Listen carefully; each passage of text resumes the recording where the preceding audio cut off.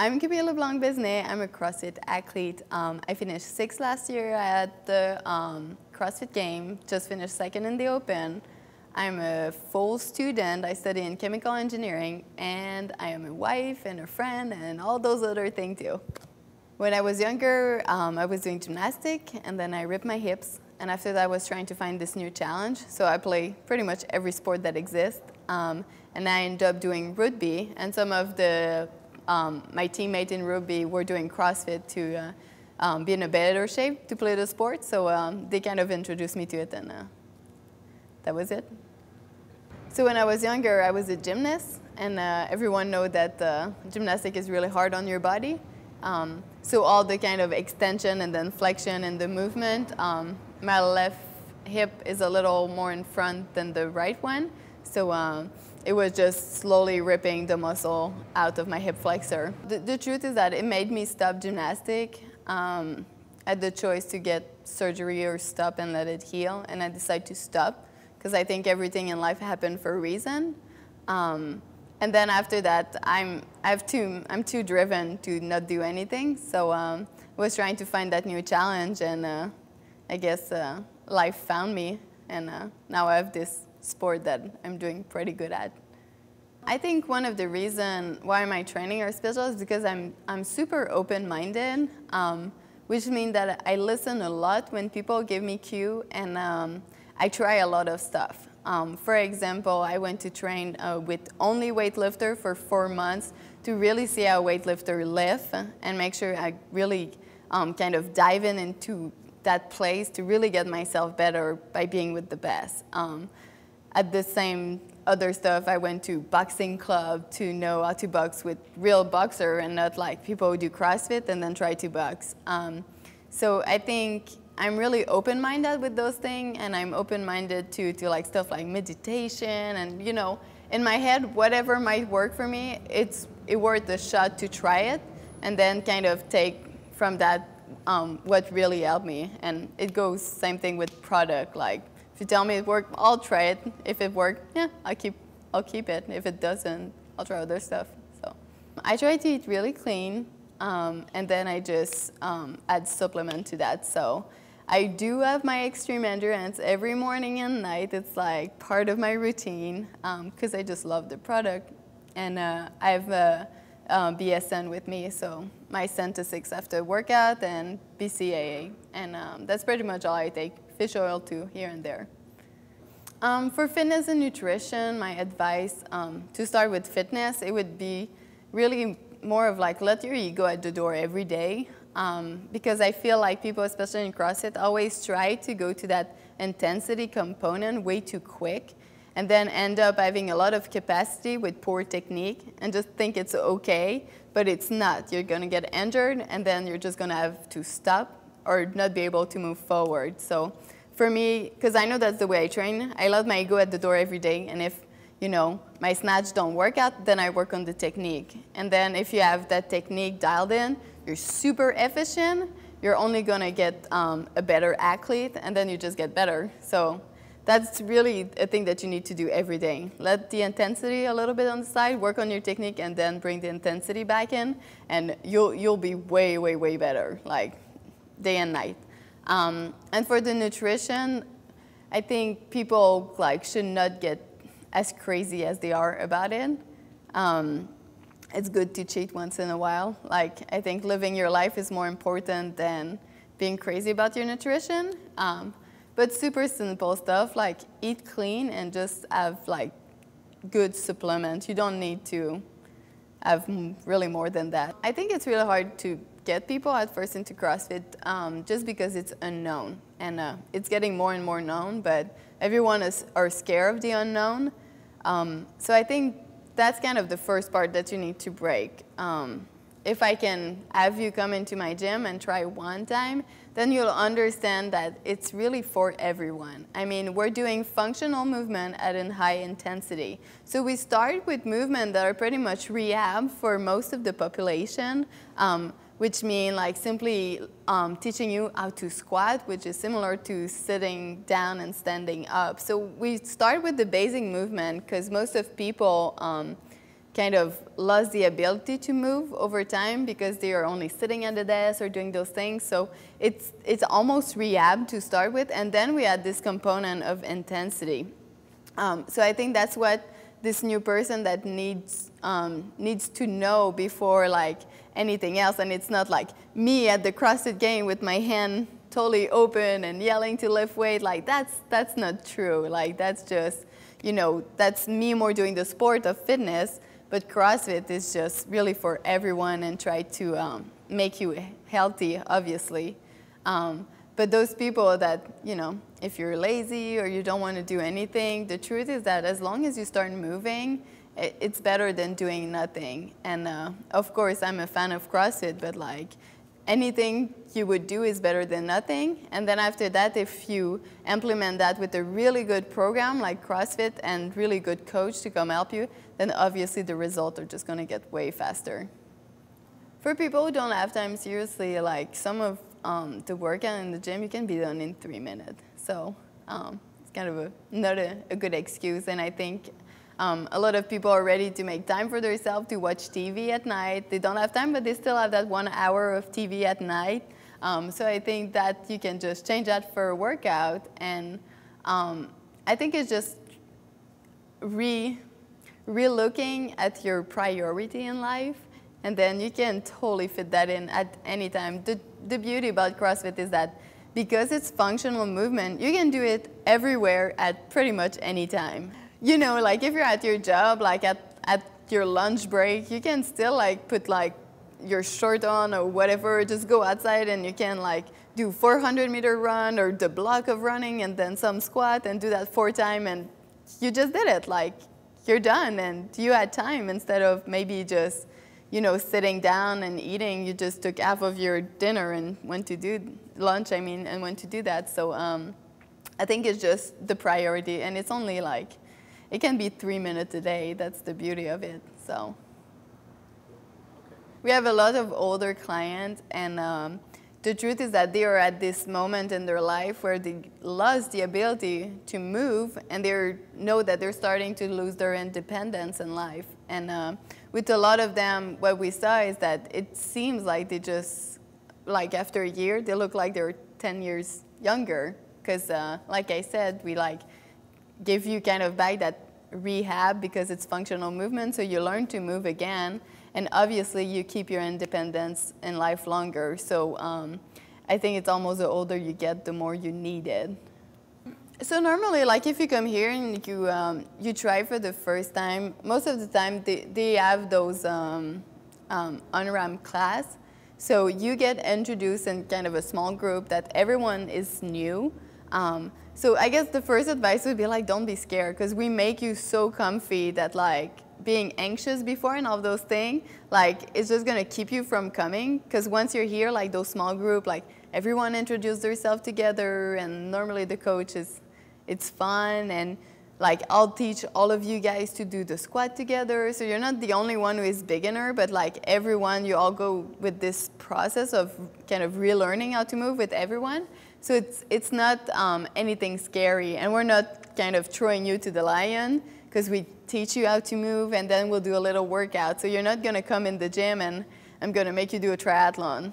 Like we start kind of a little slower, and then we're just gonna implement as better as you get. A mistake for like the new one is not letting their ego at the door and coming in and seeing me train and just thinking that they can do that the first time. Because obviously when you see the game athlete at the game, like, oh, it look easy, because we make it look easy. And it's really hard inside, but this, it just doesn't show it as much. So that's a big mistake of thinking that you can do a lot of volume when you start, a lot of weight, and just go really fast. Like you're just gonna hit a wall and you're gonna stay on your butt for a little. But yeah. How is it going to make you feel when you start? We kind of had that, I feel like it's like 1 and 3 month rule. So after 1 month, you're gonna come back to the gym and be like, oh my God, I couldn't do that when I start, and now you're doing like 10, 20, and you have this oh my God moment after kind of a month. And after 3 months, you're addicted. And then like you annoy everyone around you because you need to tell everyone like what you did and how good you're getting and how fun that is. And those are like the 1 and 3 month thing. What I saw the most with people is their posture change a lot. Because now they have, so here's like how I see a little CrossFit workout. It's kind of a little challenge. Every day that you have this little challenge, and you're going to conquer this challenge with some people. We are the people with your group. And with those people, you're going to every day like conquer something. So every day you have something to be proud about. And that's extremely powerful for the spirit. So every day you're proud about something. So what I see with most of people is that they start talking with their chest way more upright, and now they have something to be proud about in life. And you know, you go back home and you know that at least at one point today, you did the right thing. And I think for mentally, that's super powerful. And then the good byproduct of that is physically, especially with the girl, we see them like when they start training, they have those clothes that are a little bit maybe more baggy and black.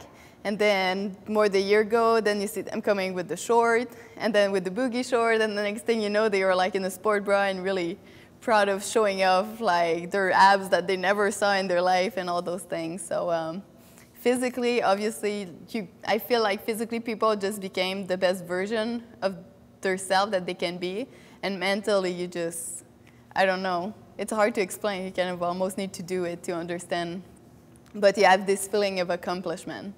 So when I get stuff, I just tell myself that I'm okay. Like, I think one of the things that makes me so interested into CrossFit is finding that limit of our body and our soul. And when it gets tough, like, what tells you that you can do it? Your own self. So I just try to shut that little voice, that negative voice in my head down, and let's see if I can really not do it or do it. So then you just push through that, and sometimes my muscle just gonna like break down. I'm just, oh, okay, I fall on my butt. I couldn't do it anymore, but now it's not mentally, but really physically, that was my limitation of that day. And that's the part of where you have this feeling of accomplishment, is getting maybe just one more rep higher than when you have this moment that they're like, holy shit, what am I doing? And then you do that one more rep, and then the next time you do 2 or 3, and then you learn how to stay calm when you do it, and then just cruise through that pain. But it's like so freaking spiritual, this whole thing of like really being okay with the pain, and you gain that confidence with your ability, your physical ability. And I guess that's a big journey to push through that pain and learn how to do it. At first, when I started CrossFit, like gear-wise, I didn't have any money, so I was a student. I'm still a student though. So I would show up with like holes in my shoes and be like, just not know like what a difference it can make.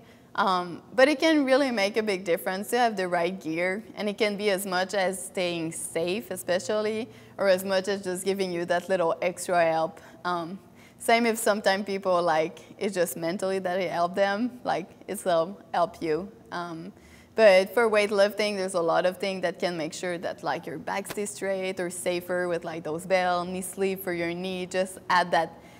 For me, it's just that extra safety. If I do one rep that is not in perfect technique, like for example, if I have my knee sleeve, like I know that my knee are gonna not go out and back in because it's gonna still have this little protection. So I think it's like super important. It's part of it now since we do so much volume. If you don't have the right gear to start CrossFit, you can go to WODshop, and it's only one stop, and then you have all you need. If you've been doing CrossFit for a long time, I mean, normally you start being more specialized and being better at it. And again, like you can start wanting to have a belt or maybe have better supplement for yourself. And same thing, you can go to WODshop and just have everything you need down there. So for kids, think about this. Like kids, they just want to play, and here we're just teaching them how to move. So what most people lost in time is their ability to move. So obviously, if you teach kids younger how to not lose this ability to move, to just keep their independence longer and just get stronger too. So, and then we're going to create little machine on our next generation, and that's going to be cool to see. People inspire me, super cheesy, but my parents. My dad worked for 2 jobs to make sure that he could prevent for me and my sister and brother, we're 4 kids, while doing triathlon and marathon. So show me the hard work, and my mom showed me the patience. So both of them together are pretty much the mix of what make me who I am right now. Everyone wants to look good naked, so just try this new challenge, and seriously, like, your body's gonna change quick, and you're gonna have the result that you want for real. So come take the challenge. Come take the challenge. For the past 3 years, I've ranked in the top 10 at the CrossFit Games, which means that in the best female in the world. Is that okay? Well, that was not okay. You got it. Oh, I gotta keep looking there. All right. Yeah, there you go. All right. Okay, let's try it again.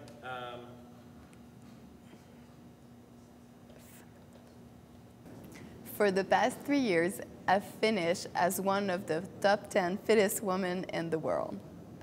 So right before turning 16, I was doing gymnastics and I ripped my hips. And I just decided to change sport and just try to find a new challenge. So not giving up, but moving forward towards a new challenge. What helped me coming back is just me being driven, and I guess the support of my family, and I had to do something. You're not going to do anything because something went wrong. Proper technique is pretty much the basic. It's super important to make sure that you not get injured, you're safe, and you're as efficient as you can be, so you can be the better version of your own self. But obviously, to complement that, having the right equipment goes in the same type of idea. So having the right equipment is gonna, that's too long? No, he came in the shot. Oh, Cody. Try it again. So obviously technique is like super important for what you do to make sure that you're safe and you get as efficient as you can. At the same time, it's going to allow you to be the best version of yourself in your training and in your fitness. To complement that, obviously having the right equipment and gear to follow up with that is going to give you the same benefit. Like I said, being safer and again more efficient. So being able to maybe recover faster, and at the same time making sure that all those muscles are super safe to bring you to the next level of your fitness.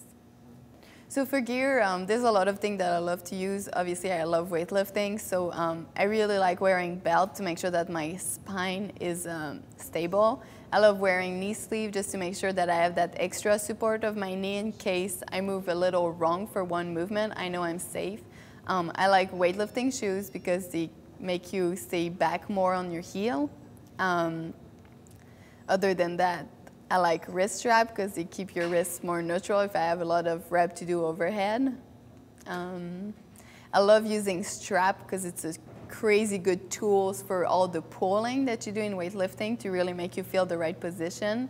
I use tape a lot because obviously no one likes tearing, and when you tear, you want to be able to keep moving, so taping my hand or maybe using rock tape for another extra support. I use BSN as supplement to recover faster and give me that extra protein that I need and that I might not want to eat when I train because I'm you know, kind of disgusted about food when I'm done training, so I like drinking something like that. It's easy protein and gets in fast. And I use extreme endurance all the time because it's just a really good supplement, push your limit a little further out. I've been to the game 3 times, and one of the reasons why is just because every day I push my limit as hard as I can, and I attack every day as a new challenge and as an opportunity to get better in something. All right, so I've been to the game 3 times, but for me, it was never about getting to the game. It's because every time I go in the gym, I try to push my limit a little further, and like I said, I really want to find that human limit of what's our ability in fitness. So every day is like everyone else, it's a new challenge, and I need to push really, really hard. Try to go into that dark place and kind of feel comfy there, same if it's almost impossible. But every time I do it, I'm really proud. So I think it's not easy for everyone, same if we're maybe a little bit more at the top. I guess it's as hard for me as it is for everyone because I know I'll have to do either more rep or more weight and just need to show the example. Every day is just a big challenge. Same for me as anyone else. Every day I need to attack my training really hard. So come take the challenge with me at WODshop.com and learn about the 10 biggest tips and tricks of all my secret on how to be a better athlete. Come take the challenge with me at WODshop.com and learn about my 10 biggest secrets on how to take your fitness to the new level and become a better athlete. One Stop WODshop, WODshop.com. WODshop.com is your one-stop WODshop. Hi, my name is Camille Leblanc-Bazinet and I'm a WODshop athlete. My name is Camille Leblanc-Bazinet and I represent WODshop. Go to WODshop.com for all your fitness needs. Come take the challenge at WODshop.com.